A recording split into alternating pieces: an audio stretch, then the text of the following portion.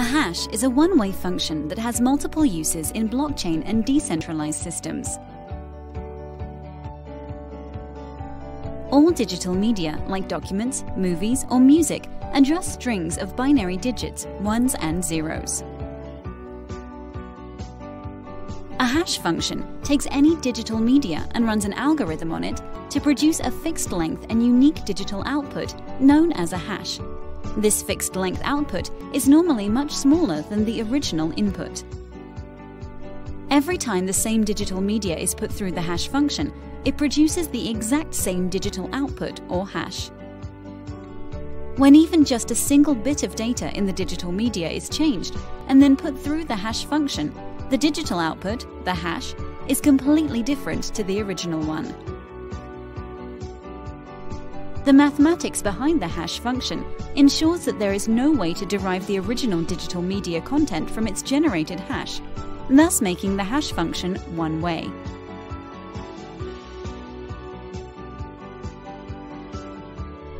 In a blockchain, the notion of mining requires miners to solve a problem with a known partial input derived from the latest state of the blockchain to create a hash target.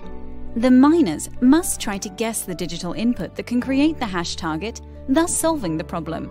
As a hash is one way, the miners must try many combinations of input to create the hash target and solve the problem, which uses up a computer's resources like CPU and memory. The first miner to answer the problem wins.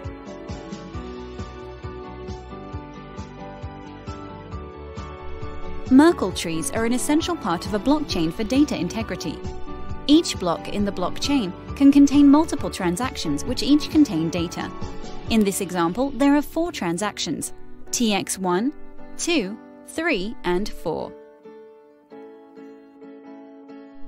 Each of the 4 transactions' data is passed through a hash function, generating 4 unique hashes, one for each transaction. Pairs of hashes are then combined and passed through the hash function again.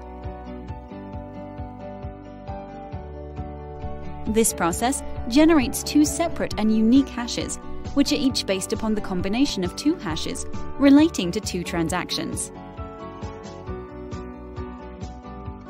The 2 hashes are then combined and passed through the hash function again. This results in a single root hash, forming a complete Merkle tree. The Merkle tree allows for the detection of any changes to any data within the transactions of a block by simply rerunning through the process for each transaction and comparing the results to the original root hash.